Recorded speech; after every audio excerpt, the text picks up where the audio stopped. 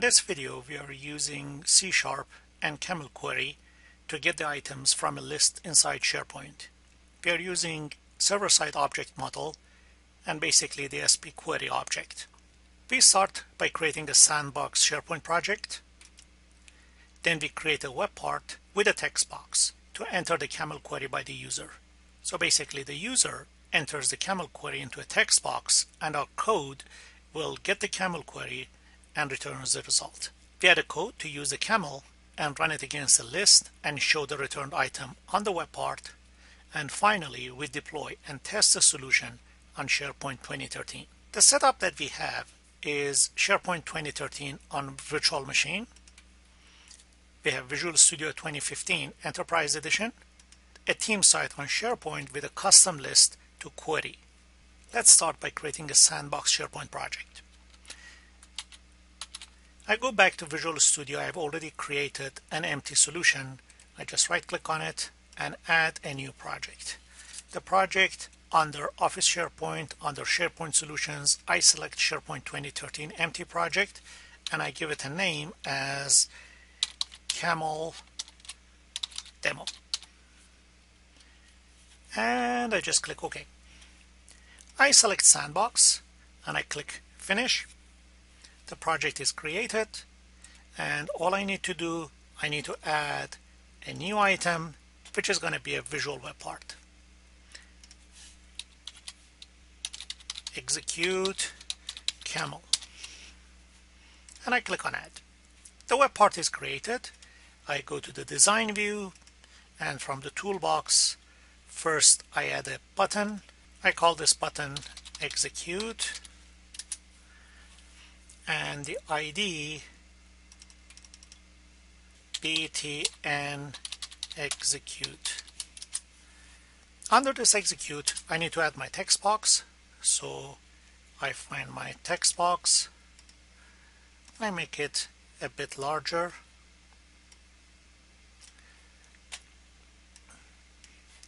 And don't forget that we're going to make it multi-line. We just change the name, change the ID to txt camel. And under this text box, I want to add a label that shows me the result. So I just remove the text and for the ID, I call it LBL query result.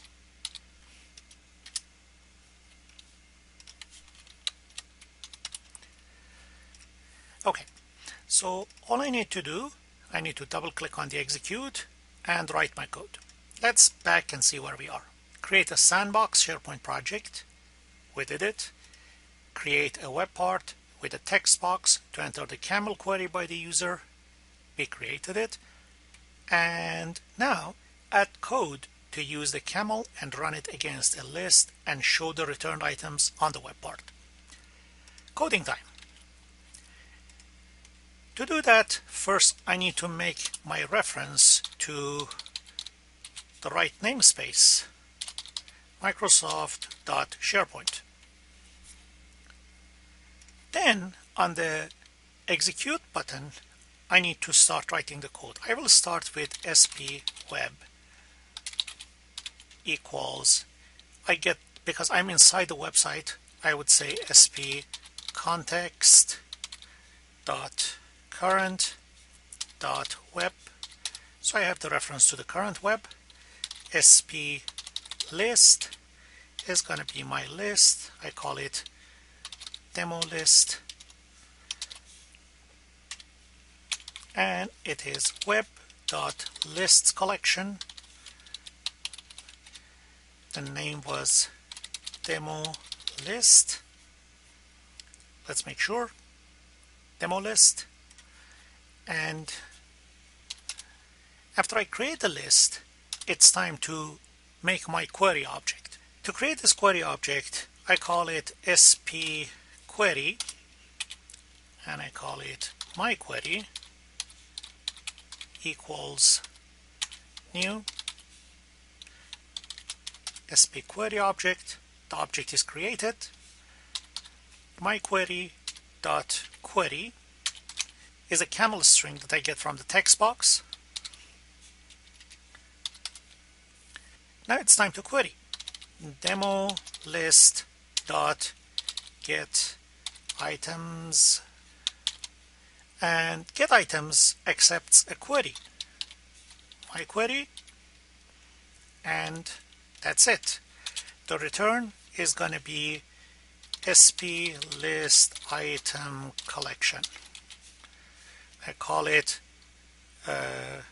query result equals this function. Well, I guess the problem is solved. So all I need to do, I need to navigate through the items that this query returned, and I need to add it to the label that I had there. So I start by label.text equals string.empty. So every time I push the button, it actually clears the label and shows me the fresh results. And then a for each loop, SP list item ITM in query result, and that's going to be LBL query result dot text plus equal ITM dot title.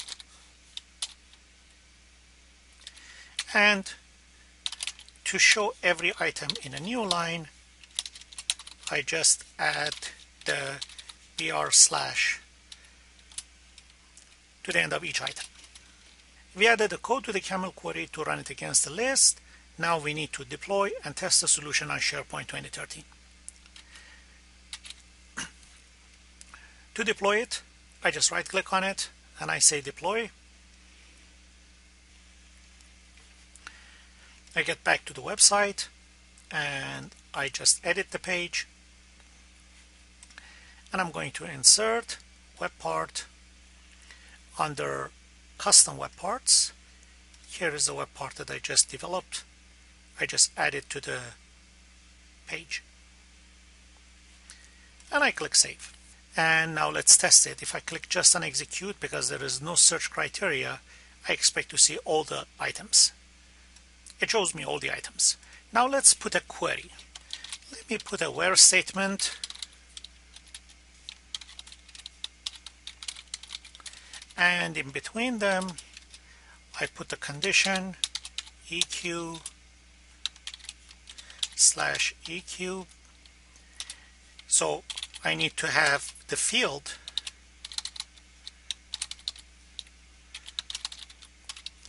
the name. The field that I'm looking for is going to be title, and the value that I want to compare is going to be value slash value. I need to specify the type for this value. It is text, and the value that I'm looking for is going to be Toronto, for example.